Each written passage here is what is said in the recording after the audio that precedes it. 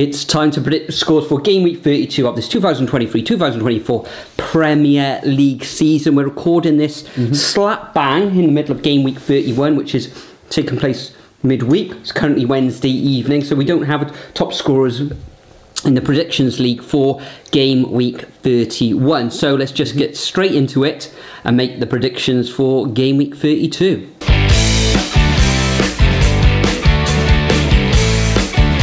Okay, so starting off with a 12:30 on, I was nearly going to say Sky, on TNT between Crystal Palace and Manchester City. Manchester City, what an absolute ball fest that was on the weekend against Arsenal, 0-0. Tiki-taka, passing around the back football.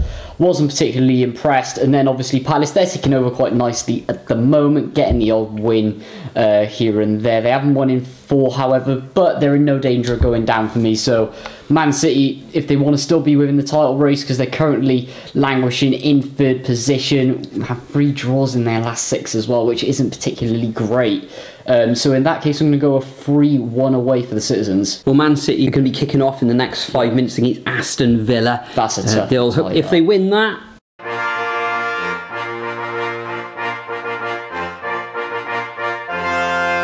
then, well, Arsenal, of course, they're playing as well, and they're currently beating Luton 1-0 through an Odegaard goal. For this match, Crystal Palace against Manchester City, I think Man City will have too much for Palace, although Palace will make it tough at Selhurst Park. Haaland's being rested this evening for that match against Aston Villa. He's on the bench, so I expect we'll see him at some point, and that'll please Roy Keane, won't it? But in this fixture, okay, it was a narrow victory for the Citizens last season where it finished 1-0, and I think it's going to be a similar scoreline.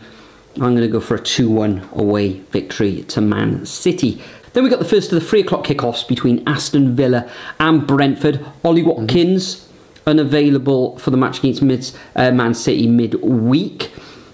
Villa at home, they really want to cement themselves in those Champions League spots, especially that Tottenham have hit a bit of a rough patch as well. That's right. Yes, they have. They're up and down their form, Spurs. Brentford can't buy a win at the moment, winless in their last 6 matches, although they do have Brighton on Wednesday evening, where it's currently 0-0. So in this match, I think home advantage is going to pay dividends for Aston Villa in this one, and I'm going to go for a 1-0 victory to the Villains. Yeah, speaking about Brentford, a lot of inconsistencies there. Some games they're playing well but losing, others not so much. Like, for example, Burnley one is an example. Mind, they did seem that they were back. Well, they say they're back in that game, but who knows. But aside from that, Villa, ridiculous form. There's only going to be one winner for me, especially with this end of the season under Emery, so 2-0. Moving on, Everton up against Burnley. Everton aren't in great form at all. I don't even think they've won at home since like November or something ridiculous, which is obscene. And then Burnley getting that win against Brentford, and apart from that, are grinding out results and slowly getting there, but it is way too little too late for me. At the end of the day, Everton, I'm not impressed with their form.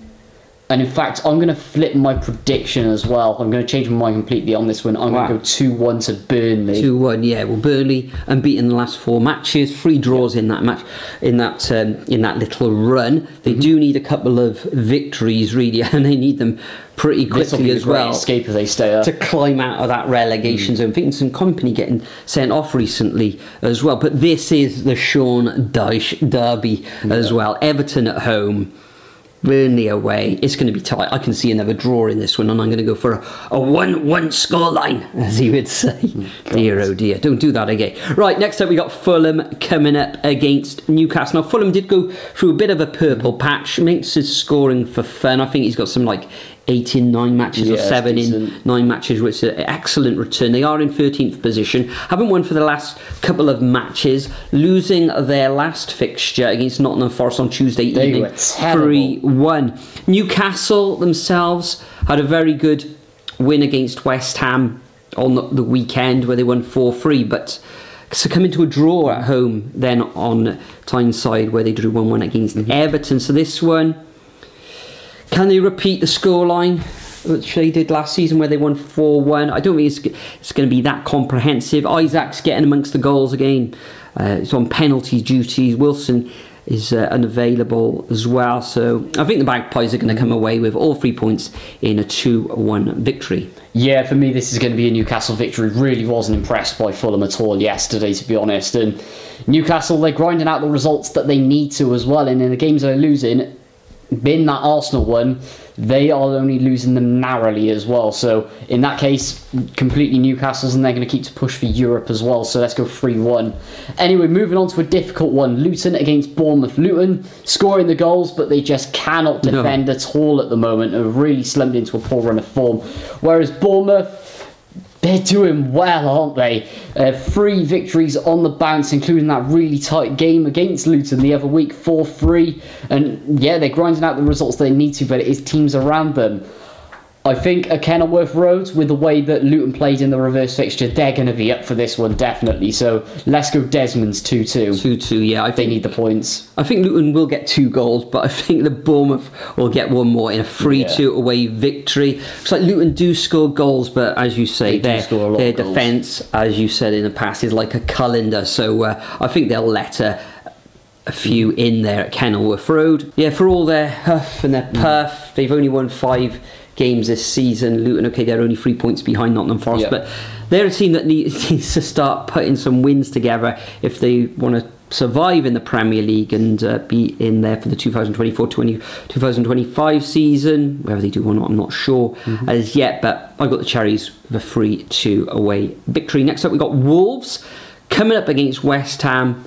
Which Wolves is going to turn up? Yeah, they haven't won in the last couple of matches. A draw away against Burnley on Tuesday evening, and prior to that it was a loss against close rivals Aston Villa. So at home you've got to fancy them. West Ham, their form's a little bit erratic as well, just the 2 wins in their last 6 matches. West Ham going to get another point here at Molineux, and I can see this one ending up as Wolves 1, West Ham 1. Yeah, Wolves are just a bit too inconsistent for me. West Ham are grinding out results, and they've also got Newcastle breathing down their necks as well. They're currently in those Conference League places, but they really, really need to push up there. So this is a game where they're going to turn it round. They're not getting destroyed in games, they're just grinding them out at the moment, but struggling to get all 3. So let's go 2-1 to West Ham. Anyway, moving on, 5:30 on Sky, Brighton up against Arsenal. Arsenal are playing at the moment and are currently 2-0 up, thanks to an own goal and a Martin Odegaard goal. Saka's not even in the squad. Well, he's not even on the bench tonight. And then they're coming up against a Brighton team who are very, very inconsistent at the moment. Not sure which way to look at that one, but I can see this one being 2-0 to Arsenal. 2-0 to Arsenal. I think there'll be goals. Brighton pushed Liverpool all the way on the weekend in a 2-1 defeat. However, I think Arsenal are going to be just way too strong with them, especially if Saka comes back into that lineup, and Kai Havertz is in excellent form at the moment. So I'm going to go for a 3-1 away victory to the Gunners. Next up, we've got the first of the Sunday fixtures. We've got Manchester United against Liverpool, a massive rivalry there. There's always normally a lot of goals at Old Trafford as well. However, Man United, okay, they're in 6th position, 1 win in their last 3 matches. They're not playing well, though. They do play on Thursday evening against Chelsea as well. I think Liverpool play on that the same evening as well in this one. This one could go either way. I think Man United won in the Cup against Liverpool earlier this season, but I think the Reds, they're going for the title, so I can see them coming away with a 2-0 away win. Yeah, this is going to be another goal fest for me. Liverpool are on ridiculous form anyway. Sort of cementing their place in that first position as well, which they need to, because Arsenal and also Man City are on good film as well. So yeah, high scoring. Let's go 3-2 to Liverpool. Moving on, 5:30, Sheffield United up against Chelsea. Sheffield United grinding out draws. However, it is the teams around them and teams that are being inconsistent. Cough, cough, Fulham. And then obviously Chelsea. Where do we even start from here? Just draw fest. Really poor performances. I could go on until tomorrow morning about them. But it's Sheffield United, isn't it? At the end of the day, they're pretty much dead and buried at this point. So let's go 3-1 Chelsea. Yeah, surprisingly, Sheffield United have scored 5 goals in the last 2 matches, but they conceded 5 as well. They come up against the Chelsea side. You can flip a coin at what's going to happen there. But they concede goals. They can score goals as well. Bramall Lane.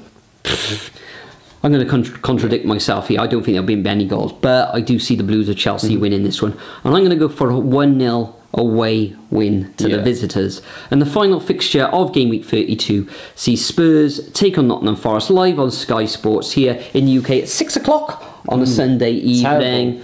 Spurs, their form's all over the place at the moment. Attacking wise, they look really good, but they could score a few more goals than they are currently doing. They are in 5th position.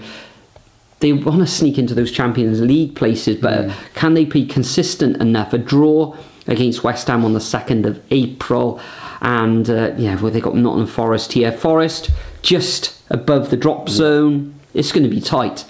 Brennan Johnson up against his former club as well. So I'm going to go for a 2-1 home win to Spurs at the Tottenham Hotspur Stadium. Yeah, I'm probably just going to edge it to Spurs as well. I know Forest have been slowly but surely improving.